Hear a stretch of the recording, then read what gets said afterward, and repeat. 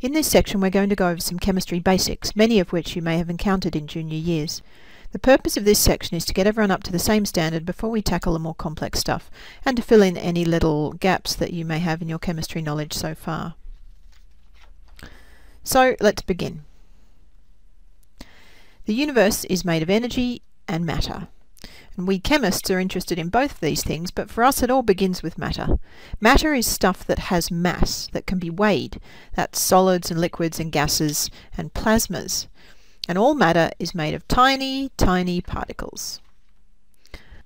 We can divide matter into two classes, pure substances and mixtures. In pure substances, all the particles are identical. And in mixtures, there are different kinds of particles rubbing shoulders with each other. For example, salt, table salt, is a pure substance. All the particles in salt are salt particles. Water is also a pure substance. All the particles in it are water, as long as it's actually pure water.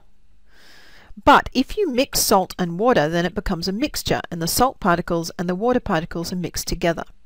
They don't change their identity. The water particles remain water particles, and the salt particles are still salt. So they can be separated back into pure substances.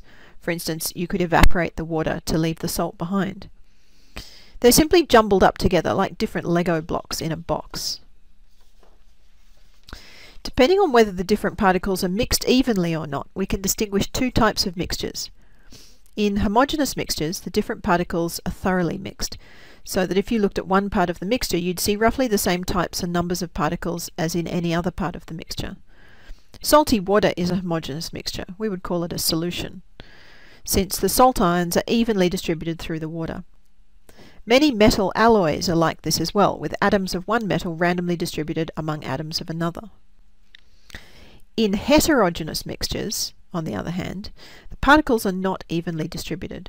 Particles of one kind can be clumped or organized. Muddy water is an example of this. The clumps of dirt in muddy water are large clusters of particles, and in whipped cream, each bubble in the cream is a clump of air. If the clumps are small enough, mixtures of these kind are called colloids. A well-mixed salad dressing or smoke and some gels are examples of colloids. So, matter is made of particles.